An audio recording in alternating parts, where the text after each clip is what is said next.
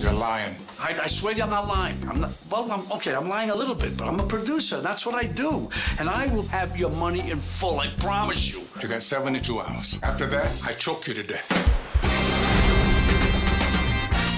Come on, I'm not an idiot. You haven't painted the most accurate portrait of our investor. All right! We've been in trouble before. We always find a way out. It's all over the street. You need money. Why don't you guys come by the set? Frank Pierce is gonna be there. Excuse me, Mr. Pierce. I'm so sorry to bother you. Can I get your autograph?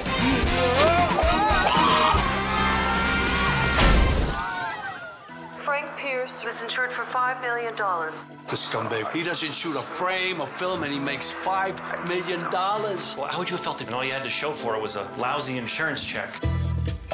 Look, I got a scam. What do you mean a scam? We make it look like we're actually going to be putting together a movie.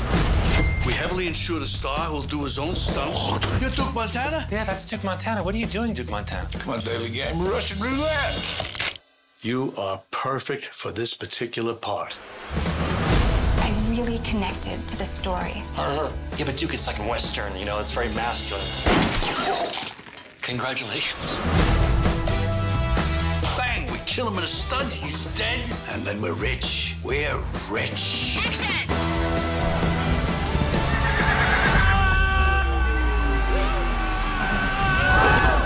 Duke Montana, if he were alive right now, I know he would be saying, "Where's that damn horse at?" Duke, my God, you're alive. You don't know this guy. He's got like 9 lives. It's not that hard to kill somebody. We're shooting this fantastic rope bridge scene. It's gonna be a real killer. If it wasn't for you, I'd be 6 foot under up on Booth Hill right now. I'm gonna hunt you down. These people are ready to die for you. Not the best choice of words. We in the business.